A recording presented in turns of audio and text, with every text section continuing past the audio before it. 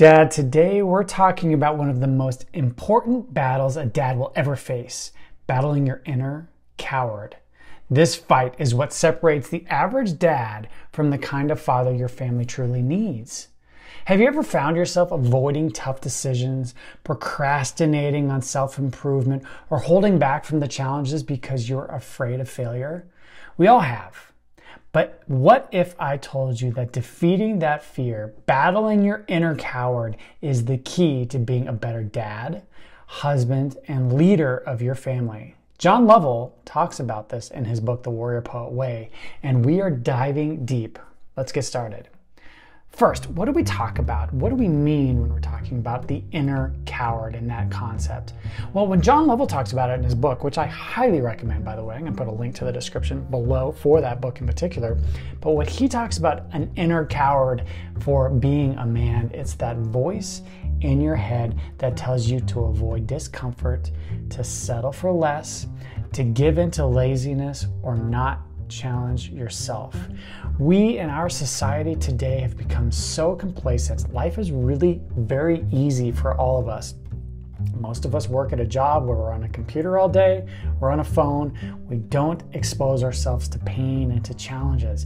And that lulls us into this complacent mindset where when there is discomfort, especially physical discomfort, we shy away from it immediately. And that's a challenge because we want to be able to facilitate and embrace that pain and move forward so that we can do better for our family and for our kiddos.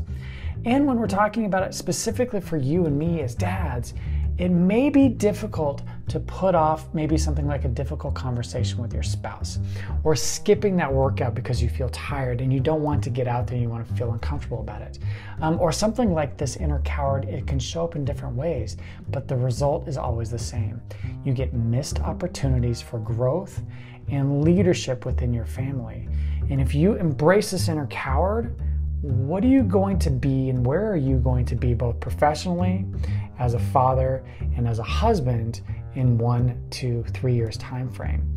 What were your visions for life when you were in high school, when you were in college, and where are you now?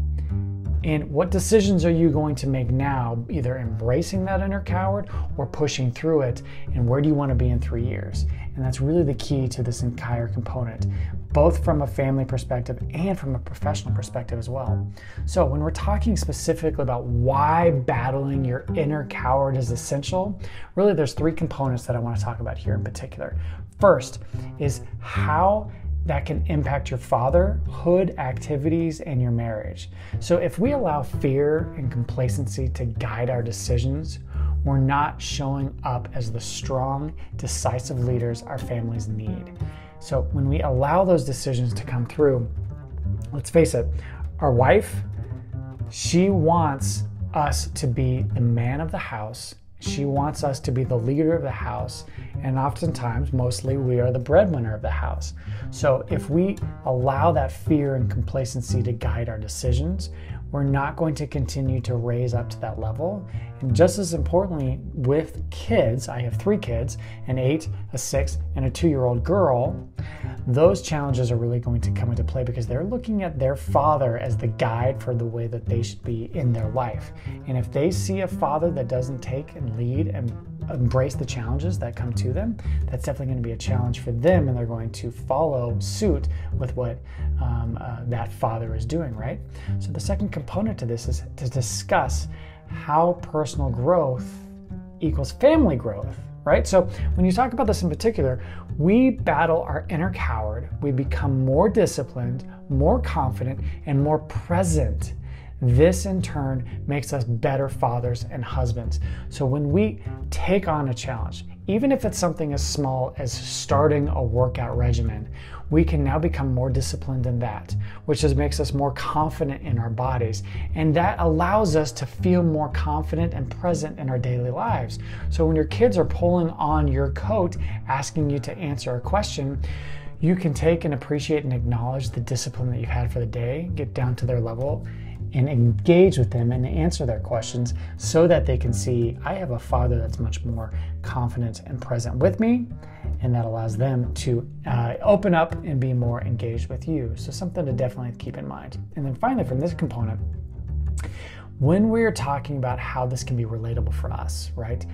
I know for me, it wasn't until I started facing my own fears and weakness head on that I realized just how much I was holding myself and my family back. I've got a story about that here in just a second, but in particular, when I was challenged with coming off of being a full-time professional firefighter for 10 years, I ran multiple recruit academies. I was in the best shape of my life.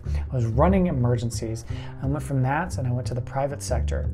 That lulled me into a sense of complacency where my fitness suffered, my professional development suffered, and during the lockdowns of 2020, I felt pretty useless.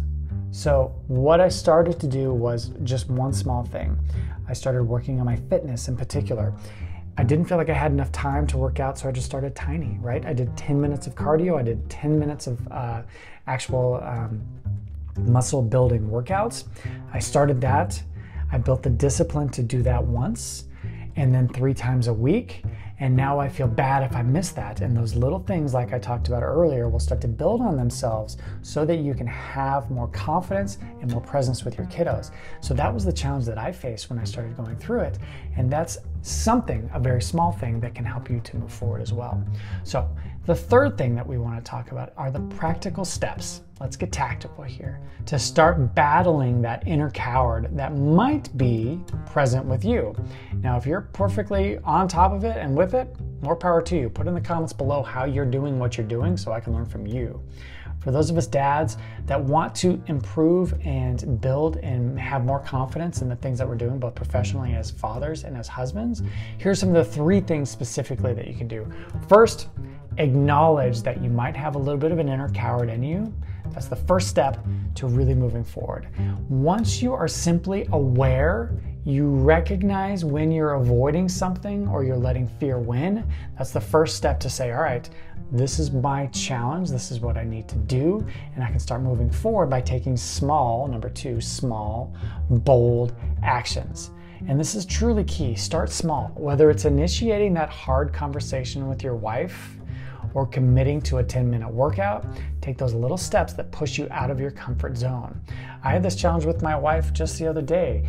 We've been kind of back and forth, just nitpicking on each other quite a bit. And finally I said, all right, I need to explain myself. This is not going to be comfortable, but I need to let her know why I'm feeling challenged in this situation as our relationship was in that tiny, tiny season of life. It wasn't an easy conversation, but I gained the courage to have that discussion so that we could push forward and continue to improve upon that small component of what was challenging our relationship at that point in time. So things like that, things like taking on those workouts and just doing 10 minutes of cardio and 10 minutes of muscle building. Those small little things, take small, bold actions, will really pay significant dividends. And the 3rd step of getting this process going is to build discipline and confidence once you've taken those small steps, right? So with every small victory over your inner coward, you'll build momentum. That momentum leads to confidence and discipline, which are essential to leading your family. And this is so incredibly important, right? As we begin to move forward with a lot of the challenges that I look back on in my life over the past 3 years, I was in a position personally, as I alluded to earlier. I had been in the fire service. It was absolutely fantastic. I moved to the private sector, which I absolutely love. But when I'm looking at being 40 years old and spending the next 20 to 25 years in the private sector and retiring with my 401k and missing the very finite seasons of life that I have with my kiddos, Dad, think about it. If you have a kid right now that's an infant, you have 18 seasons left with that kiddo before he or she leaves the house. Then that time's completely gone. Sure, you're gonna have time to hang with them, but the season of life when they are in your house, the lessons you're instilling in your child, the experiences that you have with them are so finite. So when I was looking at this prolonged experience of being in private sector and deciding, what do I want to do? Well, my primary goals in life are, one, to support my wife, give her the things that she needs before we had our children, and love her like we have and had before we had children. Two, to be the best father possible, to instill in my boys in particular values so that they can move forward in life and take on the grand challenges that we are going to face in our society. I wanted to be able to be there for the kids. I wanted to be able to take them to school, to pick them up from school, and to instill those lessons in them without having to live that corporate lifestyle. So I took a huge leap. I had an inner coward in me where I was very concerned and scared. I want to start a YouTube channel.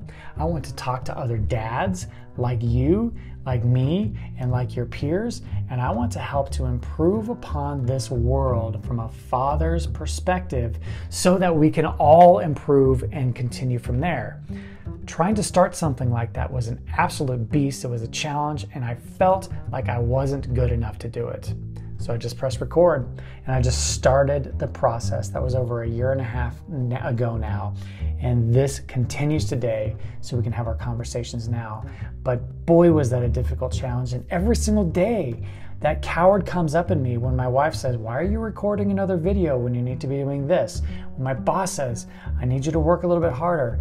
Those are the challenges that you need to rise up, decide where you want to be in the next 2 to 3 to 5 years, and make the conscious decision to push forward with that. And that was the challenge that I faced, and that's the challenge that I continue to pursue. And I thank you for joining me today from that perspective as well. And then finally, fourth, the stakes. What happens if you don't fight? What happens if you let your inner coward win and you don't move forward with what your vision for your life is? Well, that picture as painted for me is really a challenge, because if I don't battle my inner coward, it will control me. It will keep me and potentially you from leading, from growing, and from being a better father to my kids who will one day look up to me. And this is something that's so darn important, because the cost of not facing this battle and a high risk, becoming passive in your role as a leader in your family and your kids, it won't see you as being a strong role model that they need. So when your kiddos are watching you, they're watching the decisions that you make, they are learning from that, and that is now their baseline.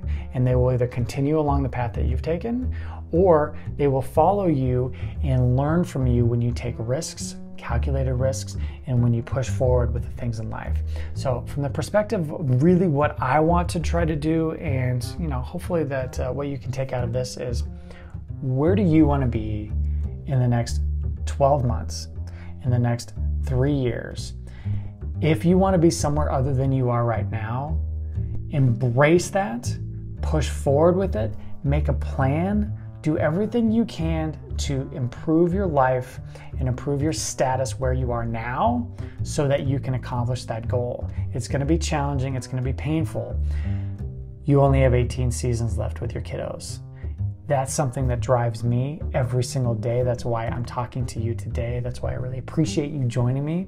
So this is absolutely something that I'm truly passionate about. So finally, from the perspective of what I think you should do today, my challenge to you is, what small action can you take today to start battling your inner coward? Maybe it's doing that workout that you've been putting off, or having that tough conversation with your wife. Whatever it is, resolve to start that path today and battle through with that.